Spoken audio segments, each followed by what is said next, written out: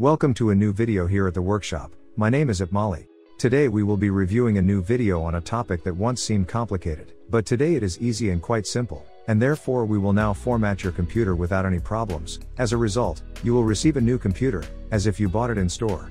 And so, these are a few simple steps that everyone can do. Please follow me step by step and we will succeed. Click the button, Start. Then, Settings, Update, and Security. Recovery.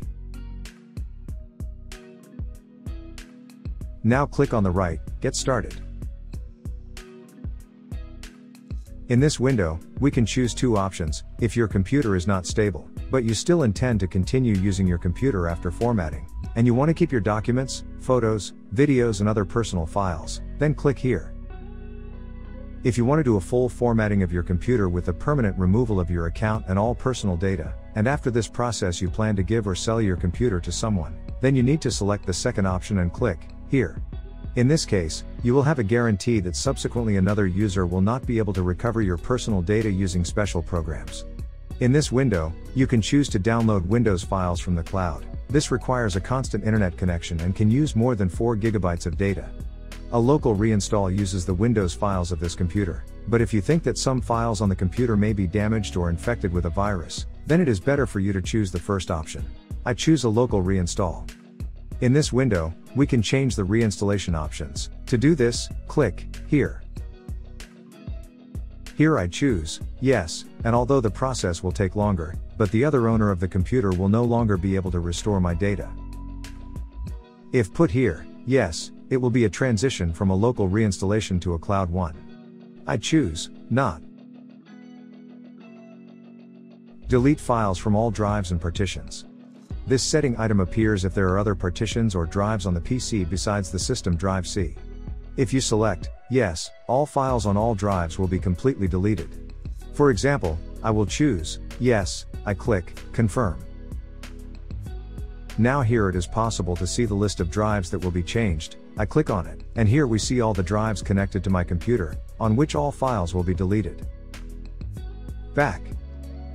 The second disk is the storage for my files, and so I choose no. Confirm. Next. This is the last window where all the changes that will happen to your computer are indicated. Read everything carefully before starting the process, and if you change your mind and want to change something, click Cancel.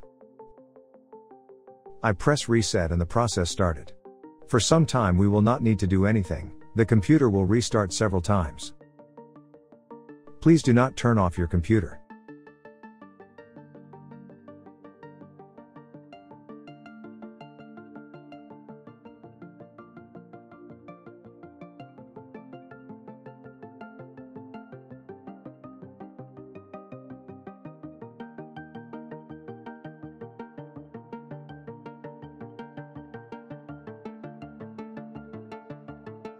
The reinstallation of Windows 10 is over, and now we will do some standard system settings that are usually done during the installation process of a new Windows 10. Here you need to select a region. Then choose a keyboard layout. Skip. The system prompts you to familiarize yourself with the terms of the license.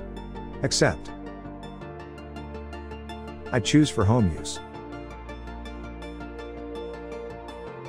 Next. Here you can sign into your account or create a new Microsoft account. I'll create a local account, and I'll click Offline Account. You can do the same. I'll deal with this later. Name your account. I like that name, Bond. James Bond. Next. Here you need to enter a password.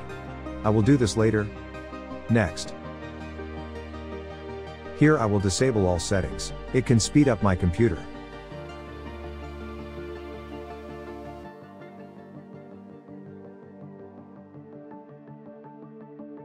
Windows welcomes us, there is very little left.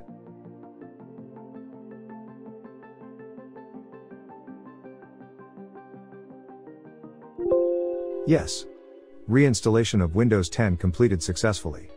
I hope you have the same. Here we see that on the desktop there is not a single shortcut to the programs that were previously in the old Windows. Now they are all completely removed. Now let's see what happened to me with the activation of the new Windows 10. I press the button, Start. Then, Settings, Update and Security. And here we open the section, Activation. Yes, I have a digital license, which is stored on the Microsoft website, and when I reinstall a new Windows, activation occurs automatically. This concludes my lesson, and I hope that what I told was interesting for you. If you found this helpful, please share my video with anyone. Good luck!